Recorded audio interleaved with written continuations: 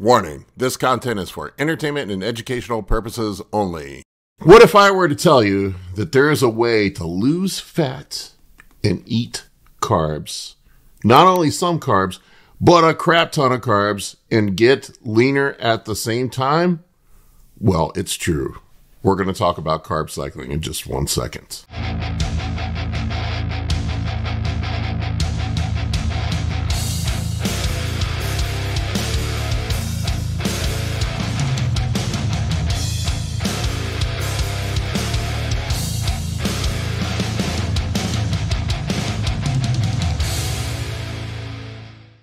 All right, before we get started, I'm just going to remind you about my team, Anabolic Bodybuilding Community.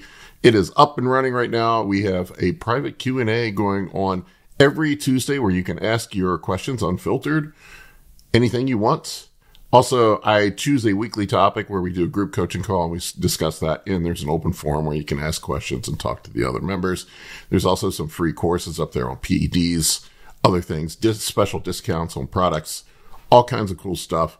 There is a link in the video description below. I still have the 40% off sale going on. Catch it now, the launch sale, before the price goes up. Anyway, let's talk about some carb cycling. Trust me when I say this. I have tried every damn diet known to man over the years. I've done everything. I've done South Beach. I've done keto. I've done carnivore. I've done whatever you can think of. I've done Weight Watchers. I've done the Body Opus diet. I've done everything you can possibly imagine. Shit loading. Everything. And for bodybuilding, I'm not saying for everybody, the one that I have found to be the most effective for maintaining muscle, losing fat, and not making you absolutely fucking insane is carb cycling. And I'm going to explain to you how carb cycling works for fat loss and why it works so well for a lot of people. Now, there's a few things that we know that are well established, scientific facts when it comes to dieting. Calories in, calories out. You can not believe it. You can want to think it's not real, but thermodynamics reigns supreme. It always is true. Whether you are capable of doing the math or not, whether you think it's real or not, thermodynamics is an immutable law of physics that is yet to be disproven. And yes, it does apply to open thermodynamic systems like the human body. Closed thermodynamic systems, open thermodynamic systems, it applies to everything in the universe. Just because the body is an open thermodynamic system does not mean that the law of thermodynamics doesn't apply. So with that out of the way, let's talk about how you can actually eat in a calorie surplus some days without violating CICO and the laws of thermodynamics with carb cycling. So here's the cool thing with carb cycling, an advantage that it has over other diets, other low-calorie diets, restricted calorie diets. I know a lot of bros like to do keto or carnivore to lose weight, which is perfectly fine. If that works for you, if you're able to stick to that diet, go right ahead and do it. I don't want to get into some sort of philosophical debate. It seems like guys that are carnivores or ketos are, it's almost like dogma religion to most of them. If it works for you, if you feel better, if it's cured all your ails and you feel like $1 million on it and you're growing like a champ, just keep doing it. The best diet is the diet that you can follow and stick to. That's ultimately what it boils down to. But here's the cool thing with carb cycling. So with carb cycling, what we're doing is tricking the energy management systems of the body, the energy storage systems of the body. Your body can store carbs in 3 potential ways: liver glycogen, muscle glycogen, and lastly, as adipose or fat tissue, as commonly known. Fats only get stored in one way in the body, and that is as adipose tissue, fat tissue. They either get burned as energy or stored as fat. There's some EFAs that get used for other metabolic processes and cellular repair, but it's very minimal. It's almost an insignificant amount when we're talking about daily caloric intake. So we know that fats either get burned as energy or stored as body fat. Carbohydrates can be burned as energy, stored as liver glycogen, stored as muscle glycogen, and then stored as body fat. Now, as you progress as a bodybuilder, and this is why carb cycling works so well for heavily muscled individuals, probably not as well for somebody who isn't as big. A large bodybuilder or a large man powerlifter, even women that are strong, I've seen women that can eat up to 1,000 grams of carbs a day without getting fat. So let's think about this for a second. If you run in a caloric deficit, let's say 6 days a week, and you're mostly glycogen depleted by the time you get to that 7th day, you can eat in a caloric surplus and not get fat, as long, and this is the big caveat, is you keep your fats low and you run your carbohydrates high. And what we're doing here is tricking the energy management systems of the body. A large man or a bodybuilder, a heavily muscled person, can store north of 1,000 grams of carbs as glycogen. At some points on my contest prep diet, I was eating upwards of 2,000 grams of carbohydrates on my high carb day and getting leaner at the same time. How is that possible, right? Some of those days I was close to 10,000 calories. I was eating 8,000 calories just in carbohydrates. On those days, I keep the fats as close to zero as I possibly can, knowing that any fats that I eat are more than likely going to be stored as body fat because they're not going to be used as energy. The body is going to prioritize carbohydrates, glucose as energy, always. The body also is going to synthesize any extra carbohydrates that I have if I'm glycogen depleted and potentially store those as glycogen. That's going to be synthesized as glycogen. Glycogen synthesis can take up to 48 hours. Keep that in mind. You're not going to see a huge effect the day that you do the high carbs. It's usually 1 to 2 days afterwards that you're going to see an effect on your physique where you fill out.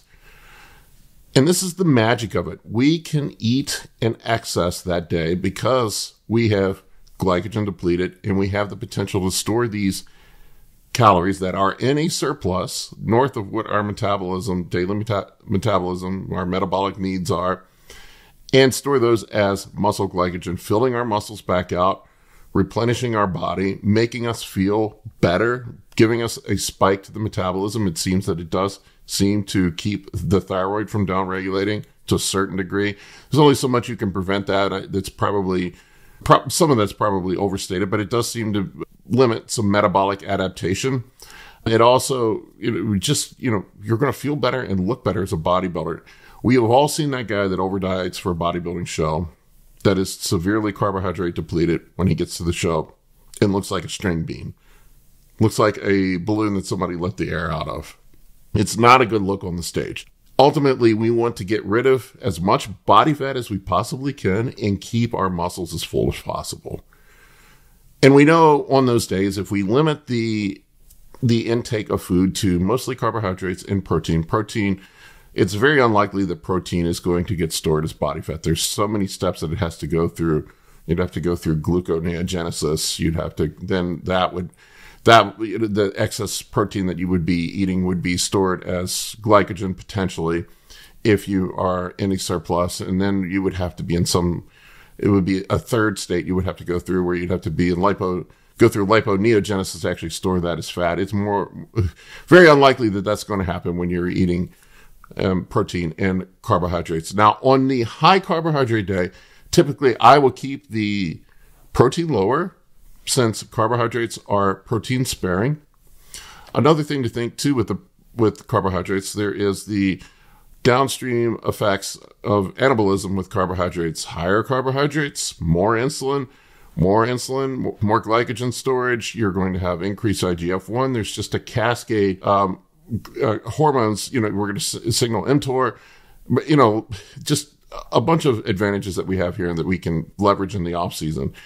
So typically how I do this, I'll have 1 or 2 days a week where I pull calories really low, and I sometimes will even go down to 0 carbs to thoroughly deplete glycogen stores, to force fat burning. This is another step in the carb cycling process. So maybe we have 1 day a week or 2 where we go down very low on our carbohydrates or even close to 0 zero carbs will push the fats a little bit higher, and we use that day for fat burning. Our medium days are going to be in a slight caloric deficit.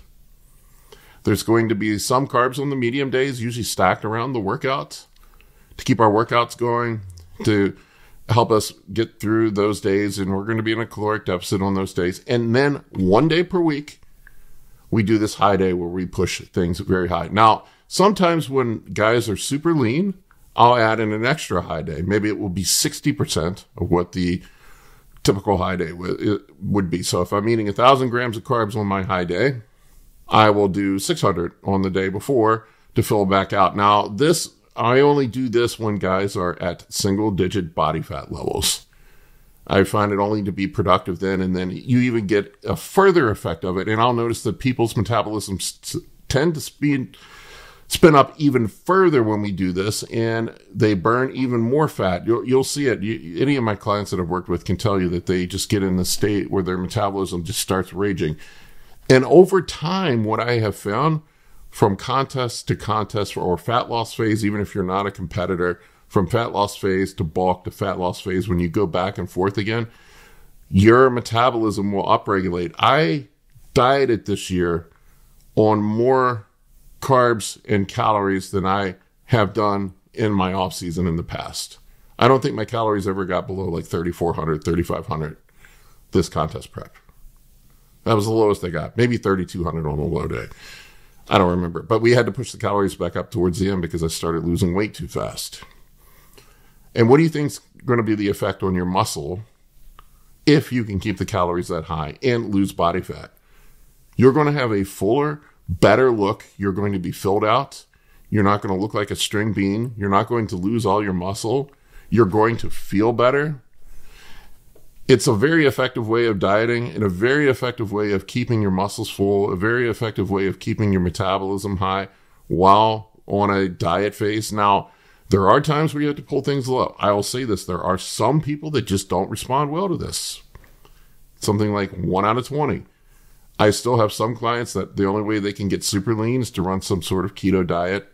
Usually I will put a carb load day in, 1 carb load day a week, but we go 0 carbs the rest of the days. It's sort of a traditional shit loading diet or body opus diet that people would do back in the 90s. So that is the extreme case. I'll find that some people that they just need that.